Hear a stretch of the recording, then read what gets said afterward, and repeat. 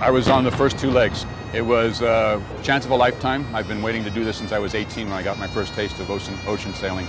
The culmination of having met the challenge to rebuild an 18th century frigate and to sail her across the ocean, I was so impressed that I said, I got to follow this.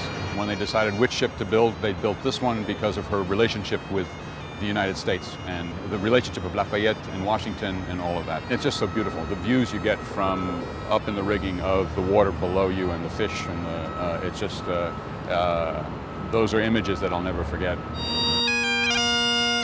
Yes, great emotion.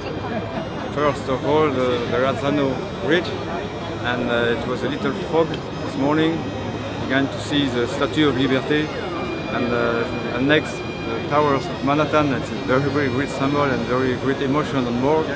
And just when we were in front of the Statue of Liberty, the sun came. And it was like a welcome to New York.